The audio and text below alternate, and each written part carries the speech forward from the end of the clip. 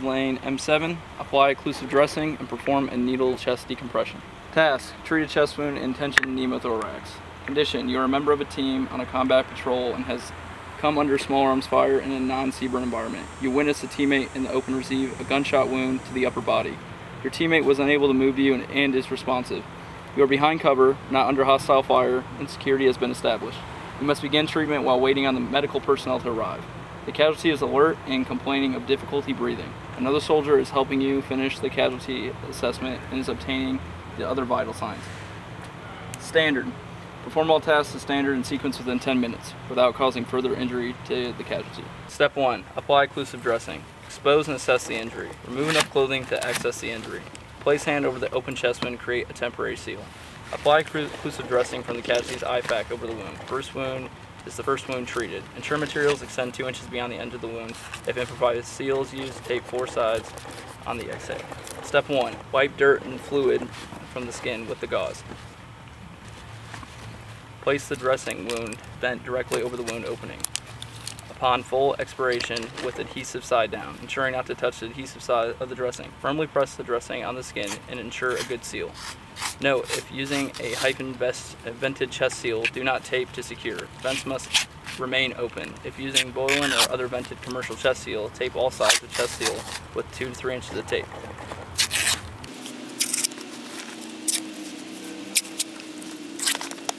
Log roll the casualty, or have the conscious casualty sit up and examine the back for an exit wound.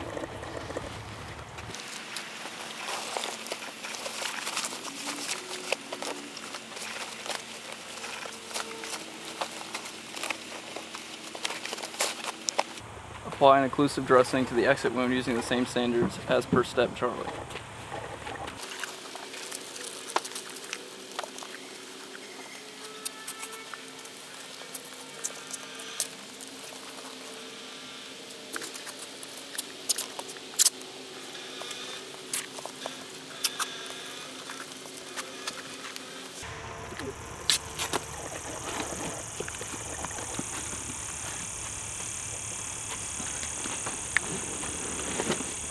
Next, you will verify the presence of tension pneumothorax by checking for at least 3 of the 4 indications below. Verbalize as needed.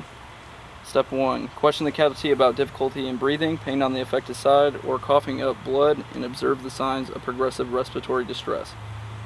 Difficulty breathing, pain on the affected side, or coughing up blood. The grader will state casualty is gasping for air and has pain on the wounded side. Next thing you'll verbalize is observe the casualty's bare chest for respiratory rate, depth, and abdomen for progressive distension. Observing the casualty's bare chest for respiratory rate, depth, and abdominal distension. The grader will state casualty has poor respiratory rate and depth. Abdomen is mildly distended. Look and feel the patient's chest for signs of air in the chest wall. Looking and feeling casualty's chest for air in chest wall.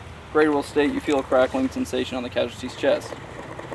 Fourth one, you will observe the chest for failure of one of the both sides of the chest and make sure it's expanding normally upon inhalation. Looking for equal rise and fall of the chest. The grader will state you observe one side is failing to rise with the other. The last one, look for bluish skin. Looking for bluish skin. The grader will state you observe mild cyanosis. After you identify these 3 indicators, identification that you need to perform a needle decompression in the site. The primary site is the 5th intercostal space on the lateral chest wall and the anterior axillary line on the same side as the injury. 1, 2, 3, 4, 5. 5th intercostal rib space. Now once you've located the site, you'll clean the affected area, making circular motions outward. Next step, you will insert needle into the chest at a 90-degree angle to the chest wall. Remove the plastic from the cap in a 3 1/4 inch 10 or 14 gauge needle and remove the cover of the needle's flash chamber. Insert the needle into the skin over the superior border of the lower rib at the site and direct the needle into the ICS at a 90-degree angle. As the needle enters the space, a pop is felt, followed by possible hiss of air. Ensure the needle is advanced all the way to the hub and left in place for 5 to 10 seconds. I hear a pop. Wait 5 seconds. 5 seconds has elapsed. Remove the needle, leaving the catheter in place.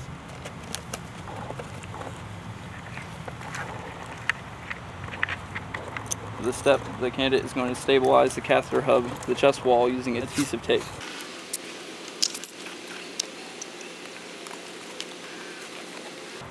The candidate will then make sure the catheter is working. He's going to check for air coming out of the catheter. Checking the catheter. After this, he's going to measure pulse and the O2 sat. The candidate can perform this step on themselves or another soldier, since the casualty must be a mannequin, or a grader may prep the device screen with designated vitals. The candidate will first wipe the index finger, middle finger, or ring fingertip with an alcohol wipe to ensure that it's clean and dry. Then they'll apply the sensor and document the readings on the DD form 1380. 86, O2 set, 100 pulse. After this, he will remove the DD form 1380 from the casualty's IFAK and record all treatments.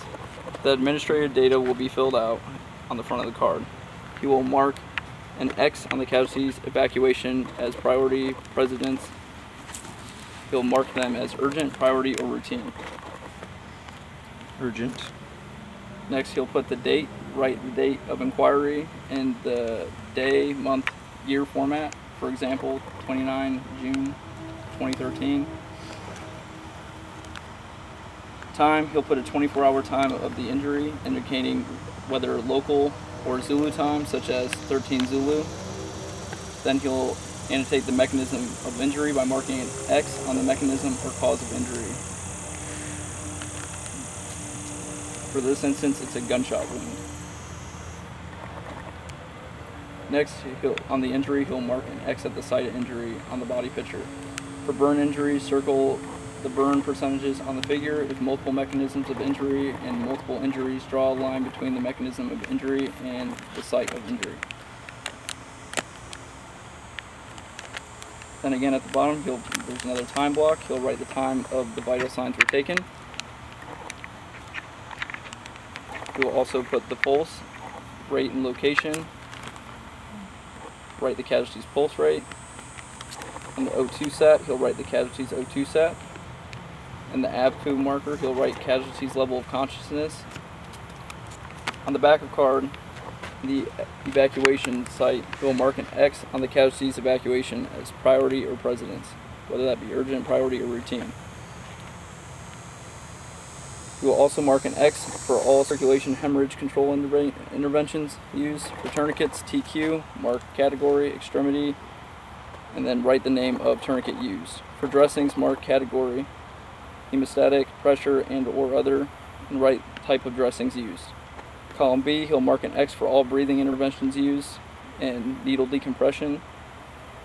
And D, he would label chest tube or chest seal and write the type of devices used. Block 4, the first responder's name, print the first responder's name legibly, and then block 5, first responder's last 4. Once he's complete, he'll secure the DD form 1380 of the casualty per SOP unit. For us, it's going to be hung on the arm using retainer band. And that is the end of this line.